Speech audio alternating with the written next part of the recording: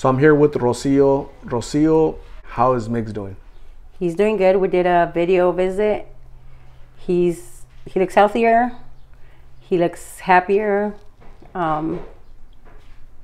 He's excited of being clean in there. I'm like, let's stay clean. He says he will. He looks motivated to being clean. And what about the motivation for Karla? How is she doing? She's doing good. She wants to go to detox, and we're actually gonna go look for a place today because she mentioned it to me, but I wanted to wait for her to mention it again where I could see that she was serious, where she doesn't feel like she has to run away from it. But it's been more than twice, so today we're gonna go look for a detox place for her.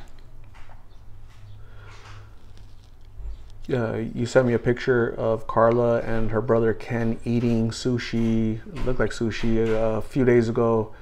How was that interaction? Is she talking more to her family, her mom, her brother? She doesn't talk to anyone. I think the only one she's actually seen is him and her cousin. But I seen her a lot more comfortable with him. Like, she needed it. She was just afraid of how it was going to be, but she was comfortable with it. She was happy afterwards. And you saw the donations, the gifts that she received from people all over the country. She has a puppy that doesn't have a name yet, but all these things, all this support, all these things that will distract her from that, that former lifestyle, those are all little things that can help her, inspire her, motivate her to stay on this path, don't you think? I do see that it shows her that there's people that care, and she feels like she can do more for herself or for anybody out there. I could see how it excites her to see that people care. I think that's something that she really didn't have an idea of what it was. Not because it wasn't there, it was because she thought it wasn't. When you get into a life of drugs, I think you shut yourself from knowing who cares about you. Absolutely. She got a letter in the mail that there's a possible warrant out for her. So I recommend she confirm that, right? She just can't ignore it. That's not good. If you ignore it, it catches up to you sooner or later. It will. But these steps that she's going to take as far as detox and that should be helpful. How do you feel about her getting that letter? Well, the letter does say that she has a warrant for failure to appear, and that there will be $100 bond. I told her, let's go take care of it, and if they want to hold you in, I'll just go ahead and pay the bond so they let you out right away. You just need to take care of it. So either way, we're going to go to court and take care of it. The detox that you folks are going to visit today, what are you hoping that Karla gains from there? There's some programs where it's like 10 days, 5 days, 30 days. Does she just kind of want to be rid of blues out of her system? Is that the ultimate goal? She wants to detox her body to start going to complete sobriety. She doesn't want to use anymore. And what she said to me is that she just hates hurting, and she wants to detox to see if they give her anything that's going to stop her from hurting. So we're going to go look for a place she feels comfortable with. She wants something close to here, but right now I'm as lost as her. We're gonna go get information and see what the steps are. Yeah, I think that's where the Suboxone comes into play. Subutex, methadone, those help with that withdrawal, right? So they're drugs, but it's less dangerous than blues, right? Yeah. So, and then she would be able to wean off of methadone or Subutex or Suboxone easier in the future. Plus, there's a shot called Vivitrol She could use. They'd probably give her that in the future once she's clean, once a month, and that helps with cravings going forward. Okay, so I know that's been successful for a lot of people. So they're gonna give her options, but I think walking through that front door, getting information, that's a big step. You know, that's something that she's willing to do. That's great. She's been asking about it. She has an open mind towards that. I think that's a win right there, right? Because you know what's happening, Rocio, is she's off the street.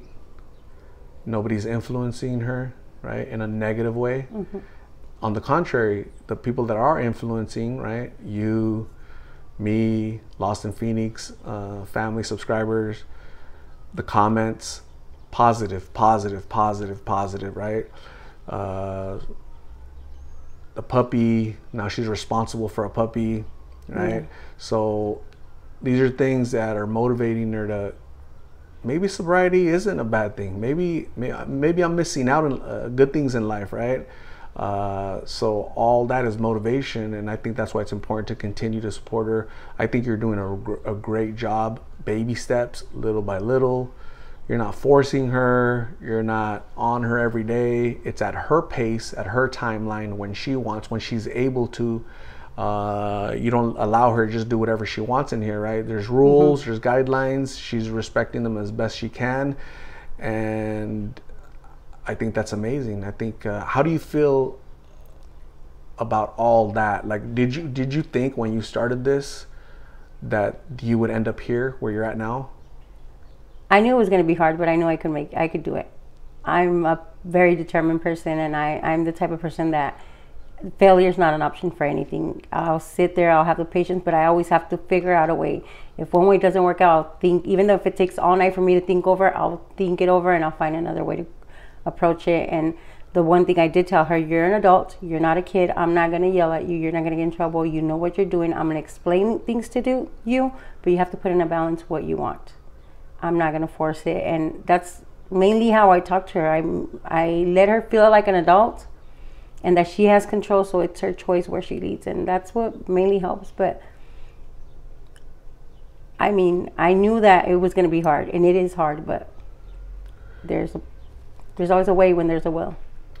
It's going to continue to be hard, right? Because detox isn't going to be easy. After detox, it won't be easy. When she's at 0 pills, it won't be easy. There's going to be struggles and obstacles, but that support is going to be key. Right? Support is going to be key. And so I think you've done an amazing job of stepping in and helping, you know, because again, you have a big heart. Last time I talked to you, we were talking about how we would like to support you and help you with there has to be a financial impact on you when you bring in somebody, right, that you don't know, and you're trying, and they're battling addiction, right? Whether that's food or electricity or water or, you know, your time. For again, somebody you recently met, right? You recently met her, but obviously she touched your heart because, okay, Migs isn't here, he's locked up. I can't just throw her out. That would be wrong to do because she has nowhere to go. It's not like she has, people say all the time, "What, bro, why don't you take her home?" She has no home. Take her to her mom's house. Her mom lives in another country, right? Karla belongs to the United States, not in Mexico, right? So you're stepping in and you're making a big impact, a big difference in another person's life. So again, I think that's admirable. I'm gonna put your Cash App in the video description for people that wanna help you, right? While you help others, right? So again, that's amazing. Do you happen to know it off the top of your head? Yeah, it's $CHIYO, CHIYO, 1107. Got it. I'm gonna say thank you very much for talking to me, Rocio. Thank you for the update. I'm glad that Migs is feeling better, sounding better. He told you to keep Karla clean.